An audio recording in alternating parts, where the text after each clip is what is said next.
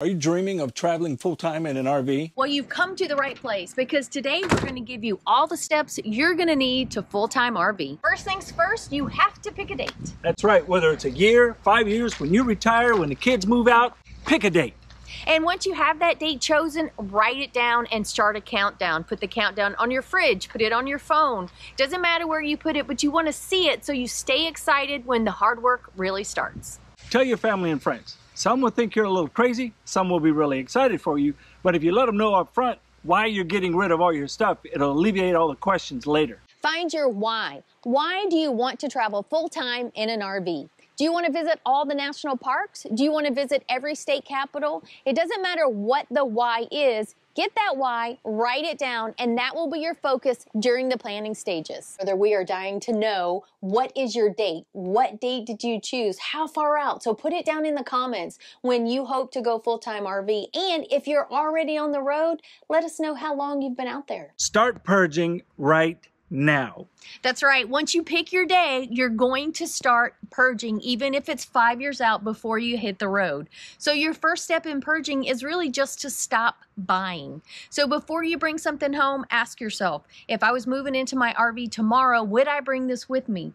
If the answer is no, then you can't buy it. No, that's spot on right there. Then you have to figure out, okay, where am I going to start purging? Start purging small, and if you start now and you do little spaces or little rooms, starting now, by the time you get to your goal, it'll be done and out of the way. And stress-free. So start small, like Phil said, and you won't be panicked and stressed 2 months before you move into the RV with 3,000 square foot of stuff. Right, and I can tell you from experience, it can get overwhelming if you try to tackle the entire house in a weekend. Don't do that. We have a blog post and a video that will help you with your purging. It's going to make it simple and easy, and if you're like me, maybe even a little fun. Another important part of preparing to full-time RVing is to have your finances in order. That's right. We recommend everyone to be debt-free or as close as possible Very close before you hit the road, because you're going to want to spend money, and trust me, living on the road is not cheap or free. True statement right there.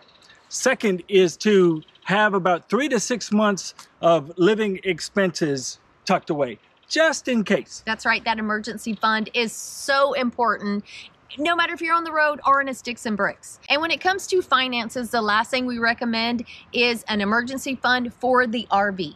And this will take care of maintenance, tires. You have an issue on the side of the road, you can get a repair guy to come out, or gal, to come and help you get back on the road. Our tires cost us over $4 grand. Yeah. So without that emergency fund, we would have had to tap into our fund money. So we definitely recommend you guys being prepared before you hit the road. Healthcare is something you're going to want to start planning for early on. Healthcare can be really difficult to navigate, so make sure you start doing your homework, figuring out what healthcare you're going to have once you hit the road. As you can see, we are ready for December 10th. And that's the day that Navy is going to kick some Army butt. That's right, the Smack Talk has begun. So if you want to join us in the Smack Talk and you want to choose your side, head over to our website, todayissomeday.net. Click the button and pick which side you'll be rooting for. Go Navy. Before you go full-time in your RV, you're going to want to figure out what you're going to do for income. Yeah, robbing a bank is not on the list. And since most of us are not independently wealthy, you have to figure out where the money's coming from.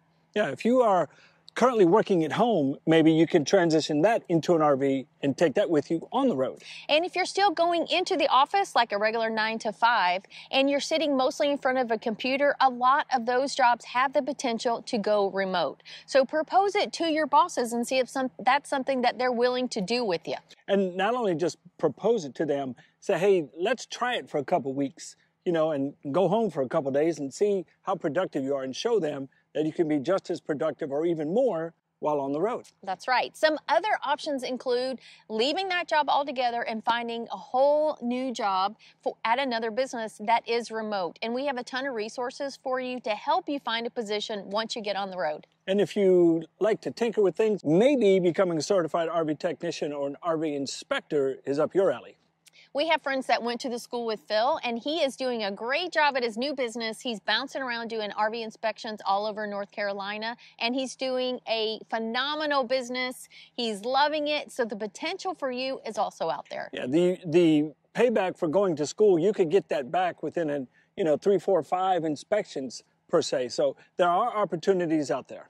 So NRVTA is an excellent resource for you for both of these, for an RV technician or an RV inspector. And of course, on the blog are a ton of links and some videos for you to help decide if this is something that's right for you. Wait. We have one more we forgot to tell you.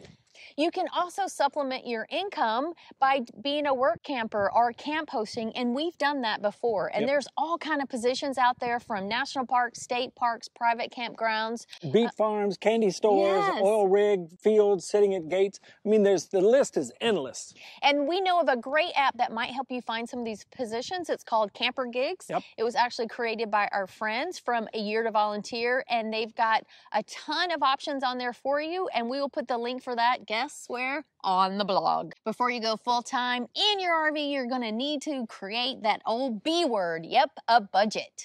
Yeah, you got to have money to do this thing. So we have 3 years of outlined expenses that you could take a peek at to see how or what you're going to need while you're on the road. And some of those things include internet, cell phones, healthcare. You're still going to want to contribute to your retirement. And there's fun stuff like tickets and dining out and breweries and Phil's ice cream thing. And there's a lot more you're going to want in your budget than you are going to think you're going to need. Right, and you're currently... Did that make any sense? It did. You're currently living on a budget right now, so you can start with that. Yeah. Because a lot of the expenses that you have in your sticks and bricks or your apartment or however you're living can transition or will transition into the RV lifestyle. So just start there, figure out what you're going to need, and get to it. One of the things we think is super important to figure out before you hit the road full-time in your RV is, what are you going to do when you stop RVing? Yeah, do you have an exit plan? How are you going to get back to your old lifestyle if this lifestyle is not for you? And some people try it for a year, it's not for them. Some people just go, well, I've seen enough and I'm ready to go back. Have a plan to go back to your old life, I guess. So really, what we're saying is, we don't want you to put every last cent you have into your RV and then want to get rid of the RV in a year, and then you feel like you're trapped, like you have to RV. So make sure you have a plan whenever the time is right for you. Next up, you're going to want to choose your domicile state. And your domicile is where your legal address is located. For us, it's right here in Texas. We were already residents, so it made it easy. This state is going to decide where you vote, how much you pay in taxes, if you have a state tax, if you don't. How much your insurance is going to be. Yeah, for the RV and healthcare. So there are a lot of things that will be determined by the state that you choose for your legal residence. And the 3 most common states are Texas, Florida, and South Dakota. And I think that's because you don't pay state tax in those states. So that might be why we all like them. Yeah, something to consider. When you move into your RV, you're going to want to let your insurance company know. Unfortunately, RV insurance changes when you go from part-time to full-time. Of course, it's going to cost more and less insurance companies will cover you. We use Progressive for our full-time RV insurance, and we found them through a broker. Next up, you're going to want to figure out how you're going to receive your mail. You do have a couple of options. You can either ask friends or family to receive your mail and then send it to you periodically, or you can choose a mail forwarding service, which is what we've done. Now, there are mail forwarding services in every state in the U.S., but we have compiled a list of the most popular ones used by full-time RVers. And of course, you can find that over on the blog. Now comes the fun part of actually buying your RV. This is where all the emotions are going to come and they're going to hit you like a ton of bricks. They did for us just as we were getting ready to sign the paperwork. We paused and realized things just got real. The most important thing to remember about buying your RV is the research you do before you sign that dotted line. So there are plenty of things that you can do to make sure you get the best RV for you. Some of those include touring as many RVs as possible, whether you do it at home at your local RV dealership or you do it online with some of our YouTuber friends like RV Blogger, who does a great job with all different types of RVs. Other things you can do to make sure you get the best RV for you is make a list of all of your needs. Do you need an office? Do you have hobbies? Are you bringing a sewing machine that you're going to need to store somewhere? Are you bringing a motorcycle or an ATV? All of these will determine what type of RV is best for you. If you're unsure about where to start researching for your RV, we have some resources in the blog. Do as much research as possible before you walk into that dealership and sign the dotted line. Or I don't know, you're asking, Phil, what about internet? How am I going to check my email? How am I going to stream? Very good question. You'll need to know what your needs are going to be when you hit the road. Are you just needing enough to check your email, or do you literally want to stream every one of your favorite shows? There are a ton of resources out there, which we have in the blog, that'll point you in the right direction. Now that you have your RV, it's time to plan some shakedown trips. Shakedown trips are trips you take that are super close to home, so you still feel comfortable, but it's where you learn the ins and outs of the RV. How to hook up your sewer hose, how to work your AC, how to work your batteries, and make sure that you don't drain and you leave them completely empty. So all of these things you're gonna have to learn about your RV before you hit the road full time. You can even sit in your driveway and figure it all out right there like we did. It's really important as you get ready to full-time RV to learn to maintain and do minor repairs for your RV. Yeah, if you can do them on your own, you're going to save a ton of money. And time. Yeah, exactly. Because if you're full-time, you don't have the option of taking this to the shop and dropping it off because it's your house. So you need to maintain it, you need to stay on top of the maintenance. And we've put together a really nice spreadsheet, maintenance spreadsheet for our rig that you can download over on our website. And we have that for free for you. Of course, we have the link in the blog, but there are other options for you. If you want an app, you can get an app from RV Life Pro, and that'll help keep you organized. It even sends you alerts when a maintenance item is due. Another option is attending the RV Fundamentals class at the NRVTA. That is a great course, and it'll teach you all the ins and outs of your rig. And the course is great because it's hands-on, Right. But if you're not able to actually do the classroom, they also have an at-home version. So it's going to give you all the same information right there in your living room. Phil took both, so they're both really good courses, and we couldn't recommend them more. One of the things that you're going to need to learn when you full-time RV is RV trip planning. And people don't realize how time-consuming and how confusing this can be in the beginning. And one of the main reasons is because you're not really sure of your travel style. Are you going to sit somewhere for a month, or are you going to go somewhere new every 2 to 3 days? So it's going to take a little time for you to get your flow of how you want to move around the country. The trip planner we always recommend is RV Trip Wizard, and it is a part of the RV Life bundle, and I've been using it since we hit the road, and I'm telling you, I would be totally lost without it. So if this is something you want to try, of course the link for RV Trip Wizard will be in the blog. All right, the big moment is here. It is now time to sell the house. And this point can be the scariest point of all for everyone. But if you've done all the steps we've talked about before and done all the research, you're ready. Yeah, there's going to be a ton of emotions when you hand over the keys and walk away from your house that you may have lived in for 3, 5, 10 years. Yeah. It is very emotional. And like Stacy said, if you follow these steps and you start early enough in the process, when it comes time to drive away from your house, you'll be good to go.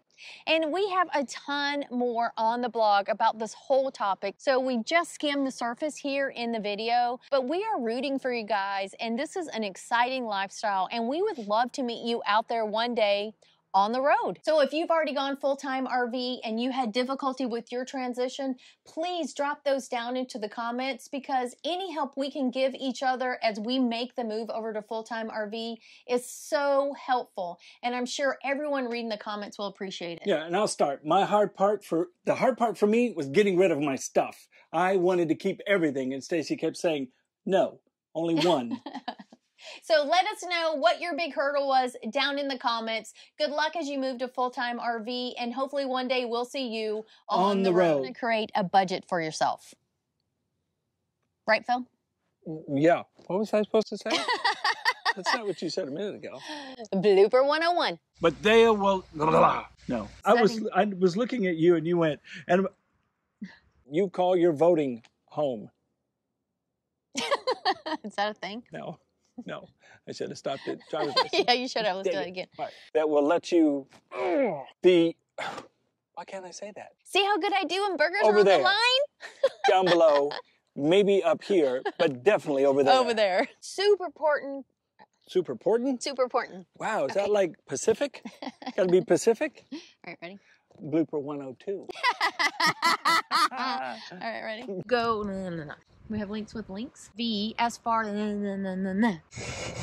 your RV insurance company know. It's for our RV. You're on it again. How many times can I say RV in one sentence? That was good. We winged that one. And let me do that. Since you don't trip Don't tell me twice. Yeah. Ready? Yep. All right, ready? You're so weird. Keep going. All right, back up. How about talk? I was looking at this, it was distracting me.